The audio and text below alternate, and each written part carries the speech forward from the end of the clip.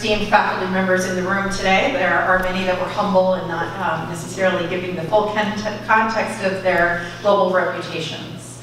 But today we are talking about a law firm that does have a strong global reputation, and that's one of the reasons we brought them to you here, to expand upon the resources we have in the Midwest and to give you another perspective. As you just heard from Alia, Cooley is long-standing, worked with startup companies. It was founded in San Francisco in 1920. It's headquartered in Palo Alto. And although they have offices all over the world, they have recently established the Chicago office with an emphasis on the Midwest.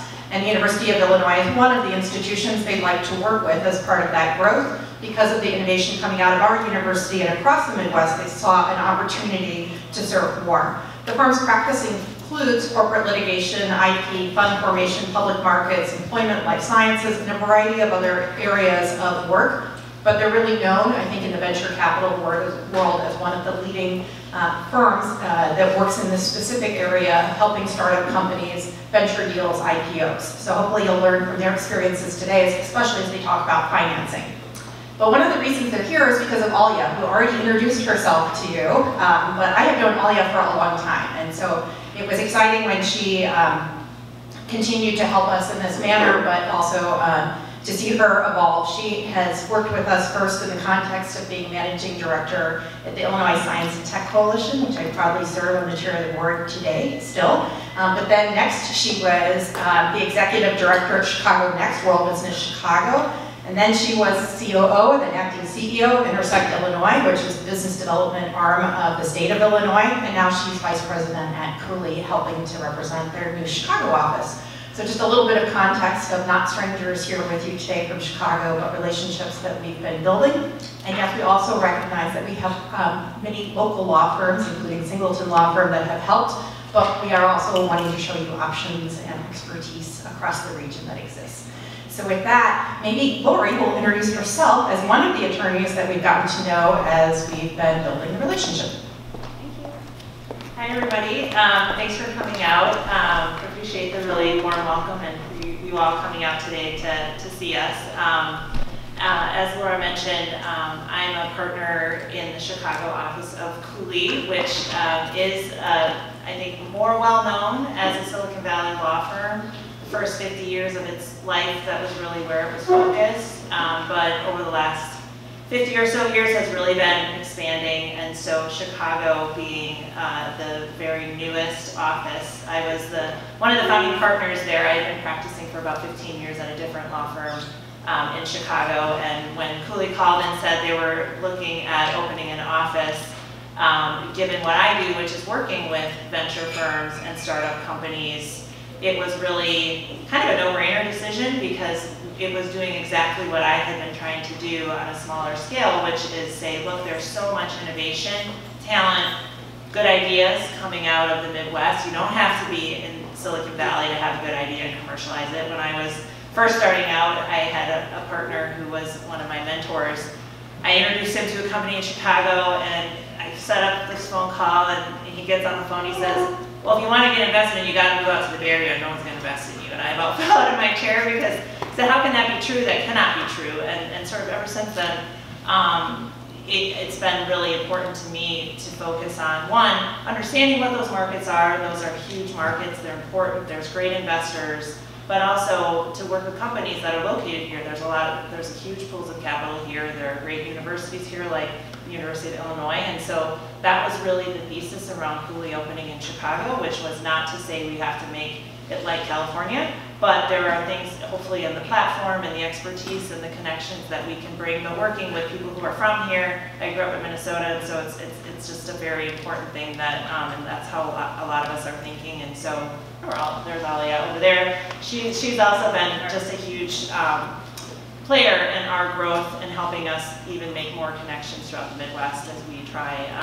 and bring our expertise and hopefully add a little bit of value to the current ecosystem.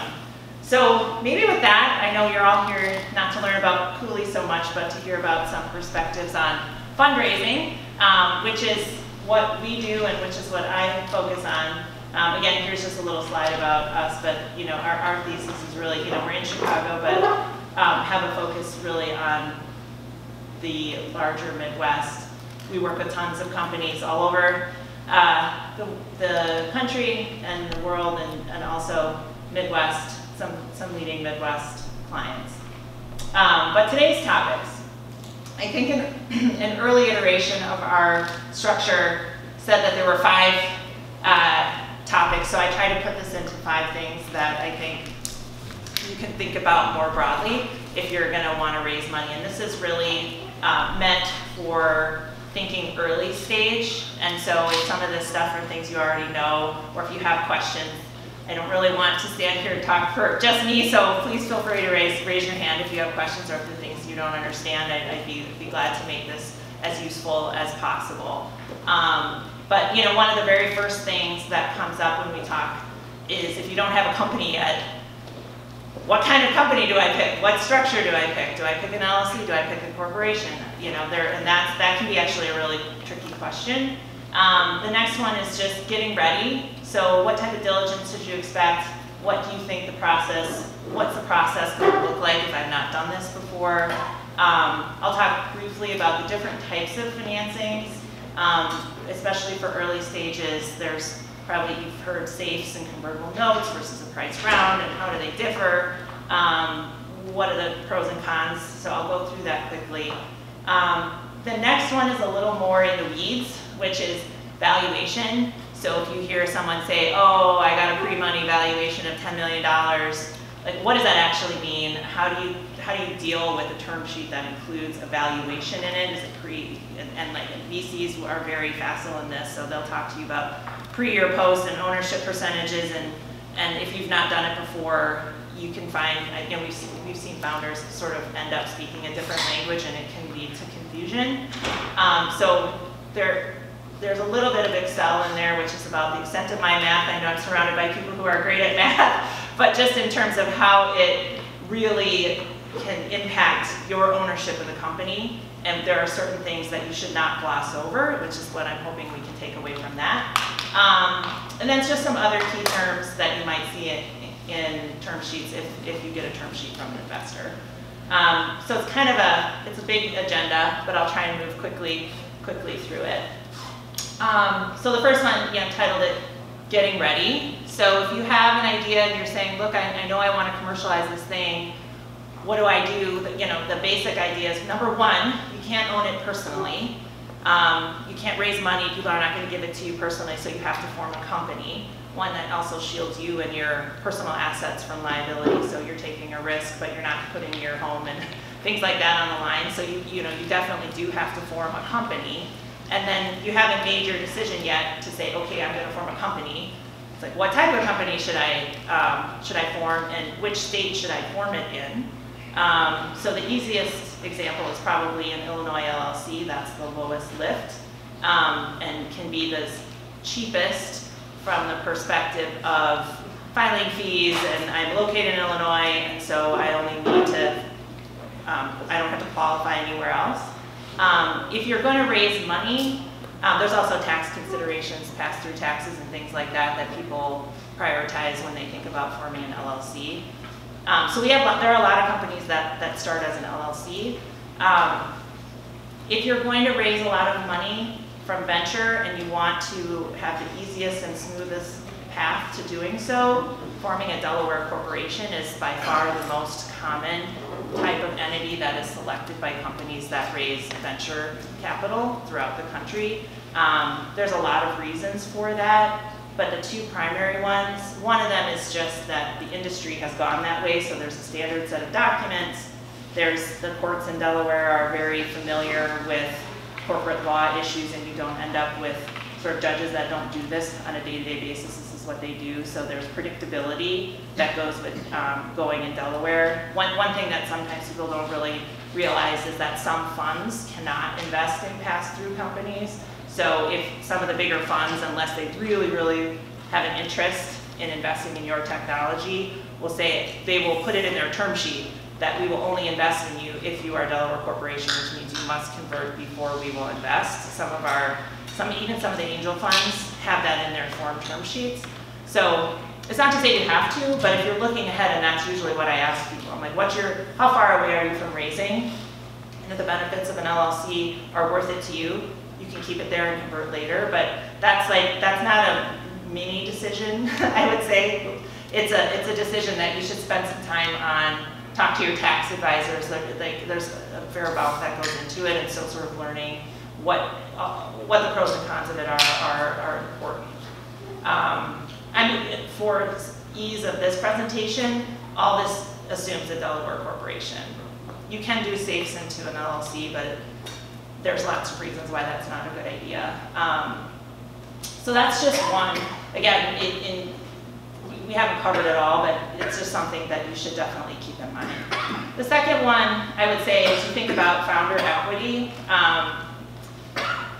Once I wrote an article that, someone just asked me, here's an opportunity to write an article about something in fundraising, and I thought about, what should I write? And this is what I wrote about. One of the first bullet points was how to think about founder equity. Who owns the company? Do you have co-founders? Have you agreed with your co-founders the ownership percentages that you own the company in? Have you documented it? All those things may seem simple, but they're not. And so what can happen, and I've had this happen in lots of clients where people don't come to an agreement that they've documented, and they end up with a fight over somebody who's separated, and they have 3 people and they're really, really all in it together until somebody has to move because their spouse has something, and they're like, well, no, I don't have to run the company. And the 2 that stay behind say, well, no, I don't, that's not fair, it's gonna hurt us. But you hadn't had the conversations and you hadn't dealt with ahead of time. So it's much easier to decide what you think is fair and right and what the right percentage is, and think about the go-forward plan. To do it at the beginning when everybody's happy, because it's not always that there's a bad actor, that a founder becomes separated, life happens, right? And so getting an understanding with your co-founders, if you have one, about what the right percentages are and what the expectations are going forward are really just kind of common sense discussions to have. But when we start working with new companies, we talk about that, because obviously you have to have your company in the right structure. And then I tell them, come back to me when you can fill out this questionnaire that has your percentages and your titles and and how you want to think about vesting. And if that means you have to have some discussions, you should have them. And ask me questions, but those are just really important things to do up front. The third one, intellectual property. I know this group all understands the importance of that. That's what companies are built around. So the idea there is that, like I said at the beginning, you can't personally own the intellectual property. Also, if the university owns the intellectual property, there's probably going to be a license to your company, right? And so figuring out what your intellectual property is, how it's owned, is it protected, has it been contributed to the company appropriately, all of those things are going to be important. That could be a whole series of discussion, so I would just say that that's something that you need to have squared away. So that's sort of point number one at high level when you think about launching your company. If you want to get funded, those are things that you should have thought about. One, because they're important to the company's ability to be successful, but 2, diligence. When I represent investors, some of the highest level investors, when they're saying, okay, even when they do a safe round, right?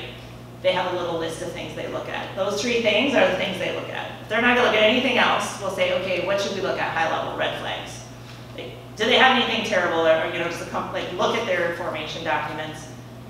Do we understand where all the founder equity came from, and how's their equity owned? So, if you want to think about what's important to investors, it's what's important also to the foundation of the company, and you should expect that at a minimum, those are probably the things that they're going to look at from the business side. Now, obviously, if you have contracts or if you have other things, they're going to look at those, but at a minimum, those are the health check that people will look at.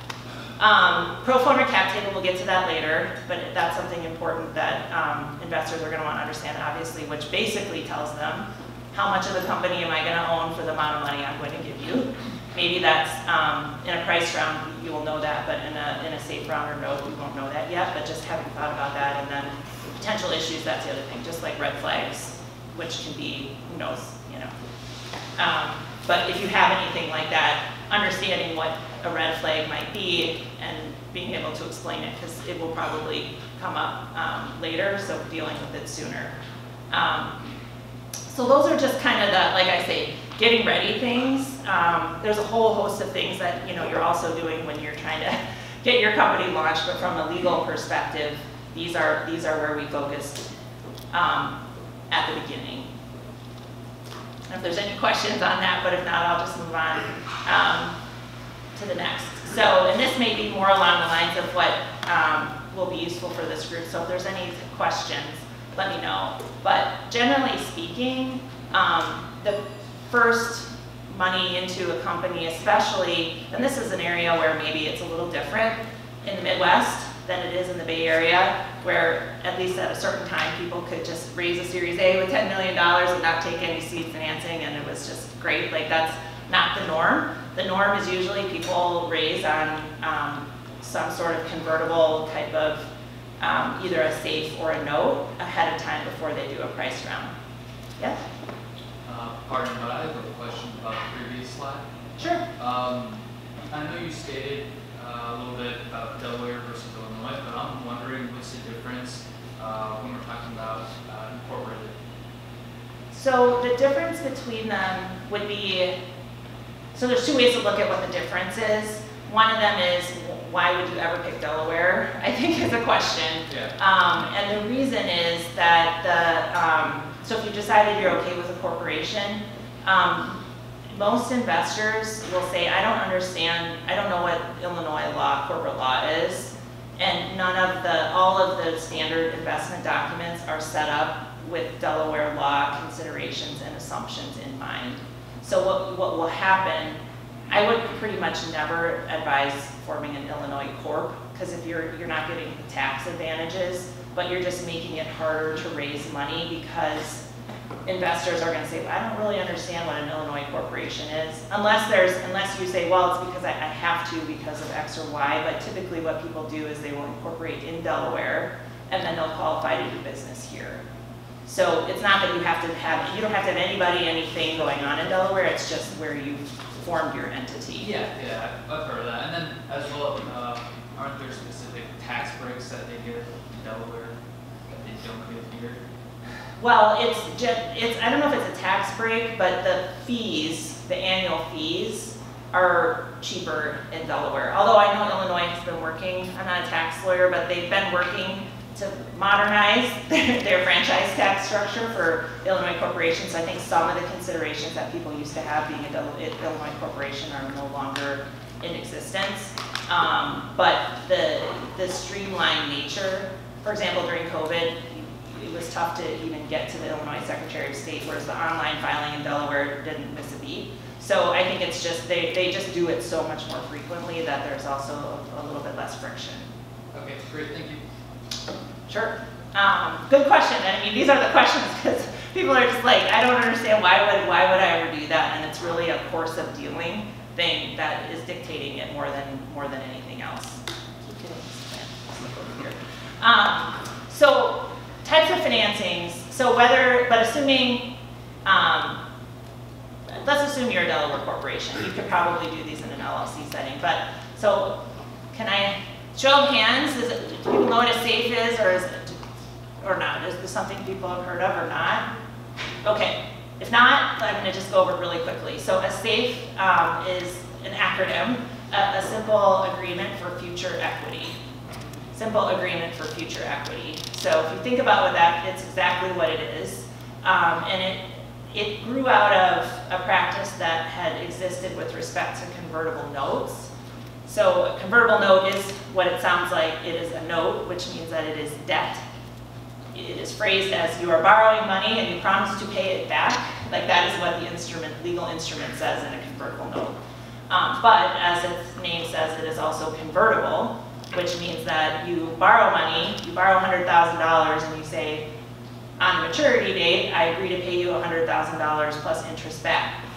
But if you raise money before the maturity date, instead of me having to pay you back, the note will convert into whatever equity you sell before the maturity date. So it is, but it is debt, right? Like if you never raise, so the question is, well, what if I never raise?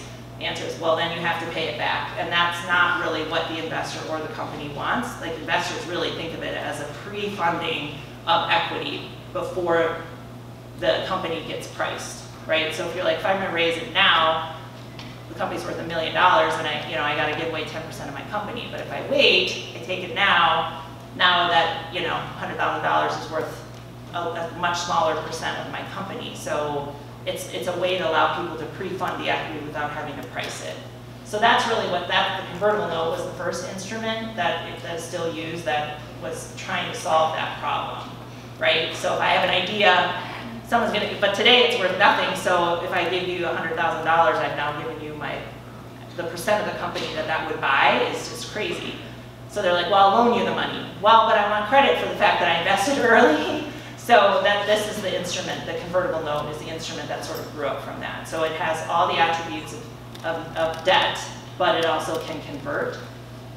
And there's a whole, like my tax partners, like you have to be careful with some of the terms, otherwise they treat it like equity right away as opposed to debt. So there are some things about it that you just have to be mindful of. But for example, we just have a standard form that we use that's very simple and streamlined. And again, the point of it is to allow a venture investor to get cash into the company sooner before they're ready to price it. But a safe really grew out of some of the deficiencies that I just talked about in the convertible note, which is, no, I don't really want to lend you money. I really just want to pre-fund your price round later. So that's why they said, why are we calling it a note? Let's just call it a simple agreement for future equity. So I'm going to give you $100,000 now, and we're going to agree that when it converts, it will convert into the securities that you're selling, but either at a discount to the price. So if someone's going to pay $1 a share, so if you hear discount or cap, those things have to do with the price at which the money converts. So if you put the money in on a safe, it's going to say that this will buy the next round equity securities, but at a 15% discount to what they pay. So if your new investors pay $1, they pay 85 cents a share. And that's really what's meant to give them a benefit of investing earlier when the company's at a higher risk. Like raising the price round significantly de-risks the company because it's always possible they don't raise, right? So that's why safes and notes almost always, like really almost always have some sort of preferred term on the conversion. Sometimes it's just a discount, like I said, if it's 85 cents on the dollar from a price per share. Sometimes it's a cap, which means if you're going to raise money, my price round, say I'm going to give you $100,000 and company give you a $10 million valuation, your safe might say, well, no, I'm going to convert at a max of $5 million valuation, which means they pay half the price.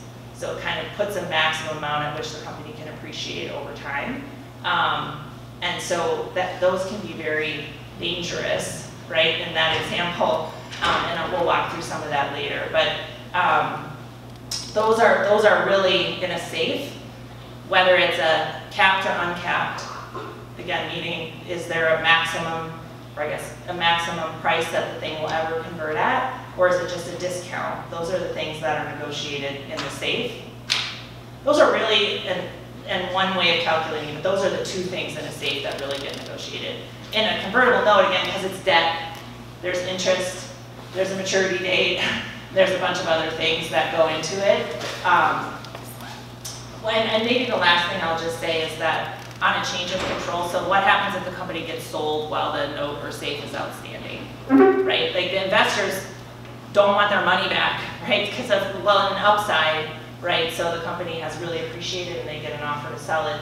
They don't want their money back. They would want to convert and sell in the sale of the company if it means they're going to get 3x their money instead of just 1x back. So the terms that are really negotiated are like what happens if these intervening events happen. What if the company IPOs? What if the company is sold? The safe used to be and still is pretty light on what happens if the company just goes poof, but generally that means that you don't get your money back. And so people oftentimes just walk away from it. So again, really focus on just the upside as opposed to like having a claim with what the debt is. But one question we get a lot is, well, is the convertible note gone by the wayside? If somebody wants to give me a convertible note, should I, is that off market? I think the answer is no. And in particular, in this climate, some investors will really want to invest on a convertible note because it does have more of a downside structure in it. So I would say, like, as an entrepreneur, you have to understand the difference between them and have a lawyer help you with it, I think is the main thing if you're not experienced in it. But they're both different ways that are both very commonly used to raise money before you do a price round. Yes? Would you recommend sort of picking one or the other? Is mixing the both going to make a mess of your cap table? I would not do both. I've had some companies where they've done a safe round and then they have an investor who will only go on a note and then they get a note and they come in and so it's not fatal by any means, because what will happen when you do your price round is that we'll generate a pro forma cap table and it will have all of your different instruments and it will have, like, okay, if you're going to raise that 30 million valuation, what does that mean under each of your instrument that you've raised on? So it's certainly not the end of the world, but if you can sort of try and keep, one reason to try and keep everything on the same sort of, we call it round, is that you can do amendments by majority vote as opposed to, and they all convert together, but if you've got one-off instruments, you gotta go find them all when you try and do your price round. So there is a benefit to having one form of safe or one note that goes out, and then, like I said, that can be controlled by majority investor decision.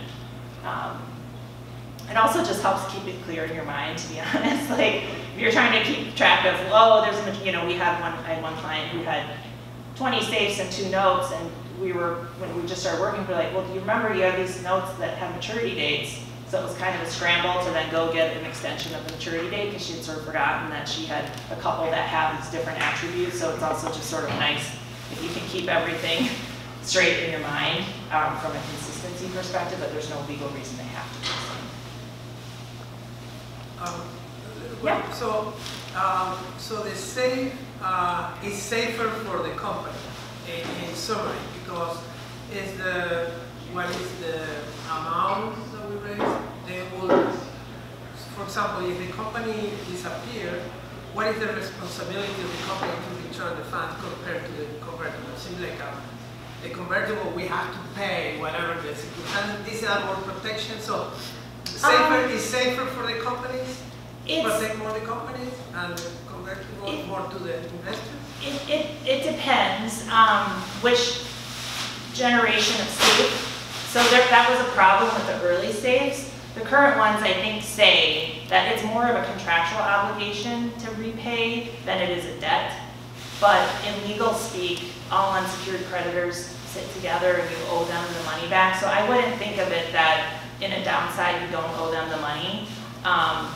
In a bankruptcy they would have a claim. So I would say it is, that being said, you're not going to have a secured safe where you can get investors can say, I want to take a security interest in the note, like a mortgage, and they can take a lien against all of your assets. You can do that with a note, you can't do that with a safe. But most convertible notes are not secured. I've seen some. And I think people view them as simpler and easier and faster, but I wouldn't go to the bank on the, I don't have to pay it back if in a downside, because they would, I think, have a claim. I've never had anybody litigate one of these, to be honest, because usually they're used in either, typically they do convert in some way, but I think when I've talked to my bankruptcy colleagues about them, their view is no, there's certainly a contractual claim to pay them back in a downside. No, I just was wondering what the 2 options, because investors trying to protect themselves. So what options are the option that protect the company? In that case, it's better. So that's why my question is. Yeah. In the 2 options, which is the option that protects the company better? Yeah, I would say the safe is probably, and again, what does protect mean, right? You spend less money probably doing a safe round than you do negotiating convertible note round. The documents are more standardized. And I would say that investors feel like a convertible note is safer because it is a true debt instrument. So in that sense, I think we do find safes being favored by companies for all of those reasons. But people have been messing around with the safes to try and cover off some of those weaknesses, and they've also been adding, the other thing just to keep in mind is that with each of these, if someone sends you a side letter, like the SAFE is very simple, but then investors will ask for terms in a side letter that you really have to read carefully, because they can have a lot of hooks in them, and so that's sort of how they get around what investors oftentimes would want in terms of pro rata rights and information rights and things like that. So there's also a lot of details in any side letters that investors ever give you. So of course you would all do this, but you should always read and have your lawyers read whatever gets served up with any of these instruments as well, because side letters are common, and they have a lot of terms in them that can be binding and long-term for you, even post-conversion. So, but maybe we should keep moving unless there's any other questions on this. So then the last variety of this is a price round. If you've all heard what that means, but that means you're actually selling equity in your company. So someone's going to buy preferred shares. So if you form a corporation, you're going to probably own common stock. You divide it up in however many units you want, but like I own 100 of 100 shares. And when, price round means that they come in and buy 50 shares out of 150, right? If you start with 100, you're going to issue 50 more. So you go, and they're actually buying them. And at the end of the day, they own shares in your company, and they get to vote, and they have all these rights. And so that's different. The convertible note and SAFE, they are not shareholders in your company yet. You just have a contractual, either you promise to pay them back, or you have a simple agreement to issue them equity in the future. This is, no, they become actual shareholders in your company, and they buy preferred stock. And the next topic that I wanted to mention is just really around the dilution of what that means, right? So instead of you owning 100 out of 100, you now own 100 out of 150, right? Which means that can be a way where people lose percentage based, to control in terms of voting. They find themselves below 50% a lot faster than they ever would have thought possible. Or in terms of rights to the return if you sell the company, and what does that mean? Where does the money go? Because when you do a price round, that $50 takes the first 50, right? The preferred stock gets paid back 100% first before any pennies go to the common. So it's just making sure to understand what that means. It's just a very different style of transaction, and it means you redo all your documents. And so it's a much more involved, complex document package. If you're going to do that, you'll have a lawyer to help you with it for sure. And this is where the Delaware form of documents, there's a set of documents, if anybody ever says to you, the NVCA, which is the National Venture Capital Association, has published their online. If you're interested, you can read them. They're annotated with footnotes. That's what we tell all of our first-year lawyers to do, is to just go read the forms.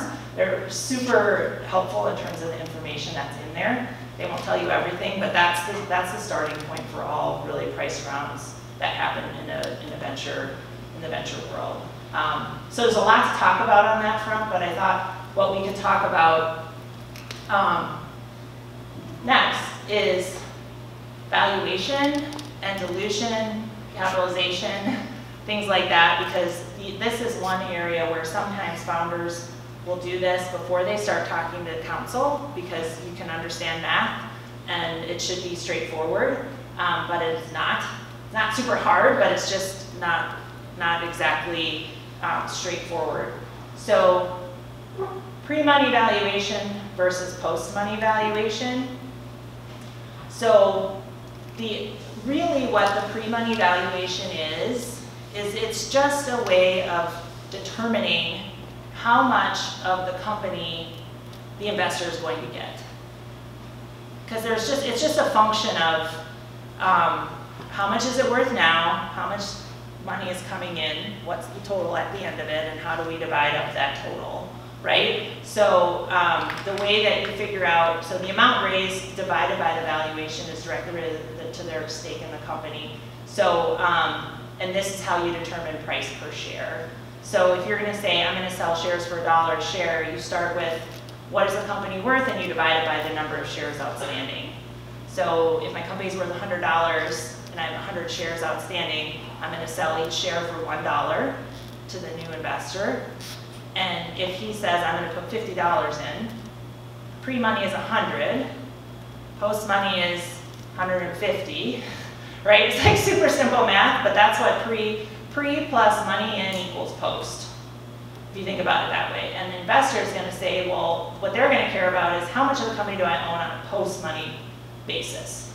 So that's one key area where even if you might, again, you're probably better at math than I am, but I had to sit down and go through it and understand where the dilution comes in addition to just the new money in, which we'll walk through these next couple things, but the starting premise is always pre plus new money equals post, and then you divide up the pre-money value by a number of shares, and that's how you decide what the price is for the new shares. So the price is the same. In my scenario, very simple scenario, every share is worth $1.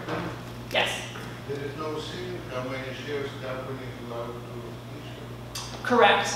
And that's a good question because sometimes people will say, in the public markets especially, so if you're going to IPO, the bankers will say, oh, well, we want to go at $20 a share. And you're like, well, my shares are worth $2,000. So the way you get to that is you just do a stock split, right? There's no, like the actual dollar that a share is worth is just a function of how many ways you've split it up, the value. It doesn't inform at all what the total value is. You can't know, you could have one share in this scenario, right, or two shares. It's $100 worth of value and I have two shares, so they're each worth $50 and I just sold one share for $50. That doesn't mean my company's worth more than another $150 company that has 150 shares and they're each worth $1. Like, you know what I mean? So sometimes people get fixated on what's the actual price, but that's really just a function of what's the value and how many ways have you divided it up when you set your price. And sometimes people, like I said, they artificially change it around to try and get to a price that people can understand. But there's really, especially with public markets, but it doesn't really mean anything from a value perspective. You have to know all three parts of the equation in order to really understand, and again, dilution and what percent of the company do I own. So this is, like, again, I'll just say it again, pre plus new money equals post until it's not. And that's what the safes and convertible notes that you've raised are going to mess that calculus up. But that's like the starting point for a very simple situation. So one thing that I would just urge you to do is if you ever get a term sheet that has a pre, make sure that you are on the same page with the investor as to what the post is. Because sometimes, and we'll go through this, it's not actually pre plus money equals post because you're going to get diluted by, excuse me, you're going to get diluted by the convertible notes and the safes that you've already raised. And somebody will tell me if I'm not from a timing perspective because I can get coffee or, oh, thank you. Okay. But in this scenario, so if you look, there's down at the bottom there, it says the pre-money valuation of $10 million. But there's really only 8 million shares outstanding. And again, you include, if you look at the pre-financing column, it's 7 million plus 500 equals 8 million. And so you have to include your option pool. So it's not just your own shares anymore. You can be 100%, but if you have to give equity to someone else, you have to reserve it. So in this scenario, you've reserved $500,000 for that. And your investor has said you have to increase your option pool by another $500,000 because I think you're going to issue shares to people you hire after you raise, and I don't want to get diluted by those people, right? I want that built into the price because again, this is the calculus that helps you decide what price per share to choose. So instead of it being just the founder at 7 million shares over $10 million, it's become 8 million. And then if you look, also included in the pre-money is another option pool increase and my million shares that are converting because I have issued $1 million of safes. So now instead of it being 7 or 8, it's 10. So instead of it being a function of 10 over 8, it's 10 over 10, which means my price per share is actually $1 in this scenario. And this is not a realistic scenario either because and the next one is going to show what happens to the dilution from safes or convertible notes that have the discount because if you remember, they're not actually going to buy at $1. They're going to buy at either 85% of $1 or at a price that's calculated based on a cap. So here, you know, pre plus post is, I'm only raising $1 million, but my post is 11.5 because I've added other things into my capitalization. So, and additional money has come in by way of the safes and notes. So this is this is like a very basic example of why you have to understand what the post money is. And so if you look at what is the common stock, so that's the founder, he went from 87.5 to 60.87% in this financing, right? He's taking dilution. You take dilution from the new money that comes in. You also take dilution from the option pool that you set aside for your future hires, and you take dilution, at some point you gotta take dilution from the safes and notes that you raised. And this is why, so we'll go to the next example just quickly. So again, this is no discount, which basically never happens. In this one, and again, we went from 60.87 to 59.25, so you've taken, you know, a couple more points of dilution, because in here there's a 20% discount on the safe. So that leads to us selling our Series A at 97 cents a share, which means they're actually buying more shares, and then you have to discount that by 20%. That's how many the safes and the notes get. So that's gone from 1 million shares to 1,285,687. But you stayed at 7 million, of course, so you're increasing the size of the denominator, which is what then causes more dilution to the founder up there at 59.25 versus previously we were at 60.87.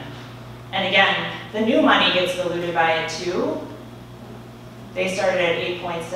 Well, I guess they stay about the same, but the people who really do better at this are the people in the safe and note conversion category. And then so again, here the price is 77 cents. If you put a cap, that's half. So this example is a $5 million cap. Now they're only paying 44 cents a share. So now they're getting a lot. Now they're getting 2.25 instead of 1.28, which means now the founder's down to 54%.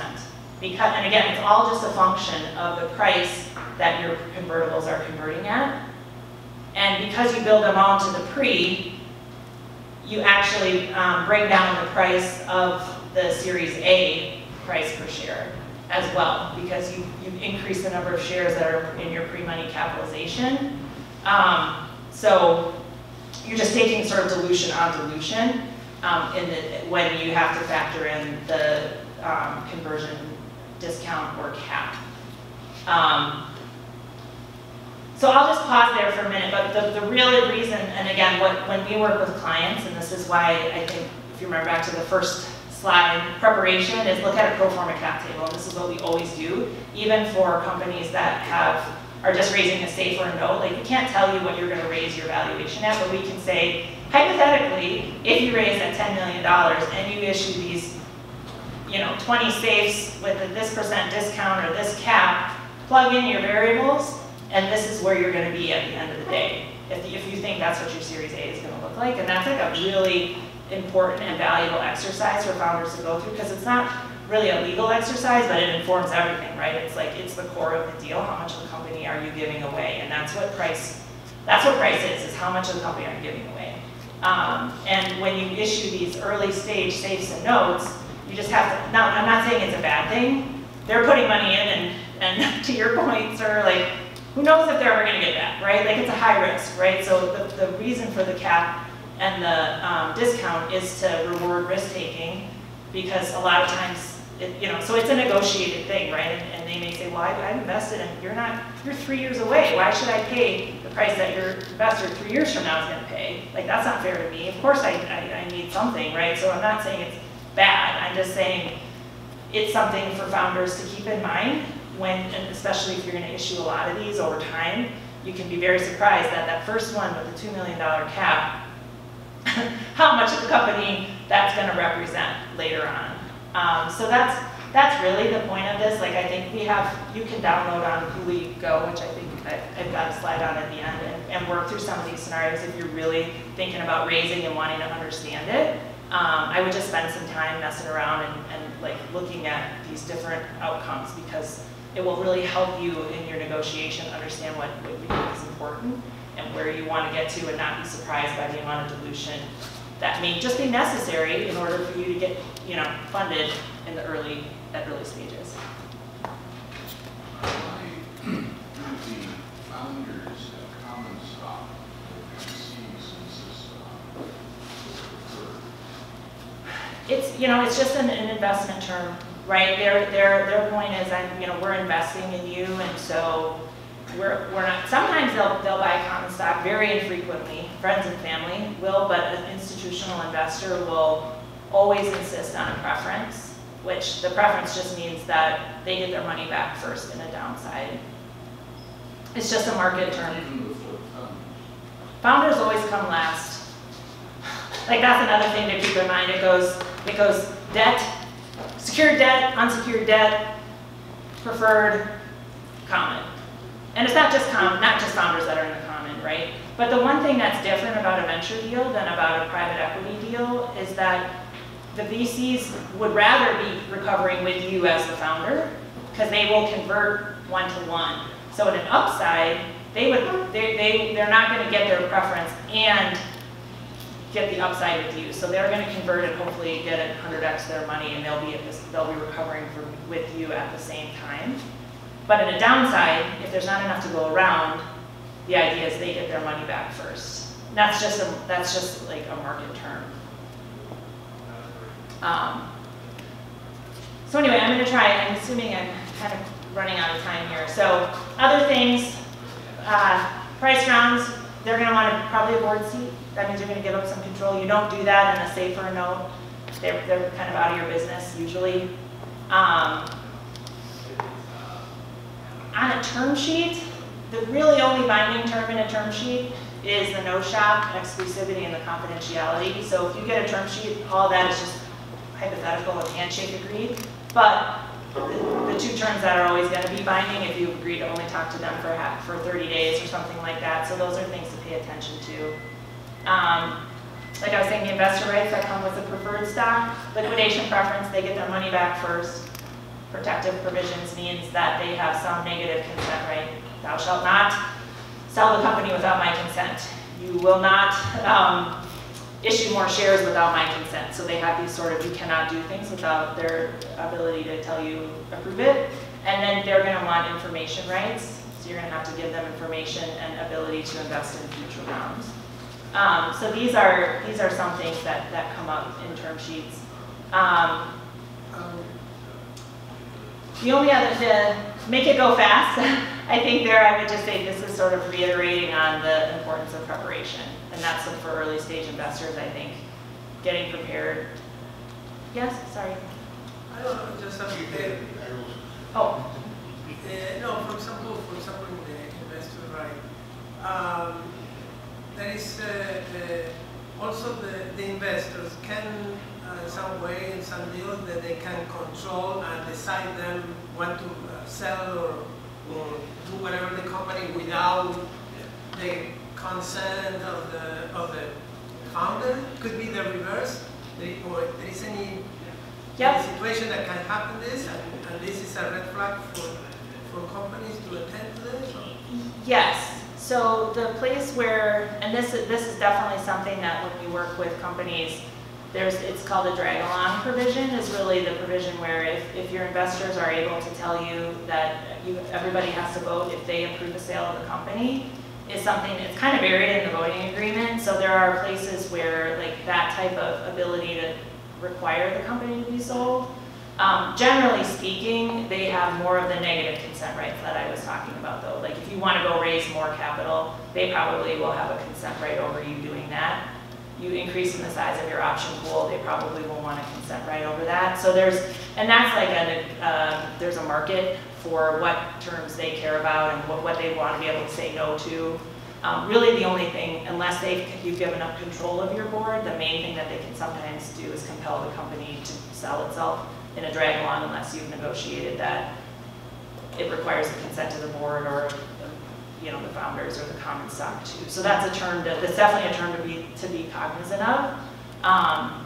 And it's definitely present in the standard set of documents. There are several options: to be funder, to be CEO, to be director, to be the board of directors, right? To be an investor. What's the difference of duties and obligations? The difference between all the different seats at the table? Yes.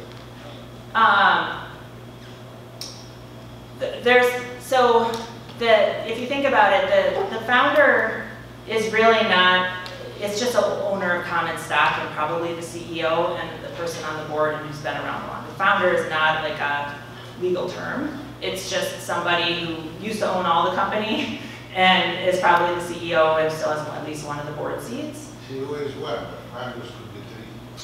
You can have, yeah, so there can be 3 co-founders, and then that's how, who owns the common stock. So all those things can be divided up between 3 people or 5 or 10 or however many you can divide it between. Essentially, the same founder is just investor's lead investor. The one who has. Oh, so the lead investor? The lead investor, the point there is that you're going to get a term sheet probably from somebody who you view as your lead investor, and they're going to set terms. So if you think about how a round comes together, you're going to get a term sheet that will set some terms, and there'll be one investor who has written them down, and they will say, I will invest 20 million, I'll invest 2 million on a 10 pre, and I expect to raise at least $1 million from other investors. So that person is your lead. Then other people may come in, other investors, and buy preferred stock on the same terms as your lead investor. It's not really a legal term. They're not a finder. They're not a broker. It's just somebody who sets your terms. So sometimes there's just been some people are sometimes confused about whether that, just same as like founder stock. It's not really anything other than common stock in most scenarios. It's just people think about them in a different way because they're typically attributes of a player in the negotiation. But generally, your lead investor is just the person who's setting your terms. They don't get paid for that. So I think that's, the other thing I'll just put out here is a plug for our website, Cooley Go, which is a really wonderful set of resources. We put all of our forms out to the public. You can download them. There's a whole bunch of thought leadership. We update there's articles out there. So if you ever, one thing that, if you just put in a search of your term, you're like, I don't know what that means. If you search for it and it comes up on Cooley Go, there's probably a little article about it. And then we'll link it to other related things. So it's really a good place to go if you're trying to learn more about these topics. So thanks everybody for your attention. It's been fun being here with you. Thank you.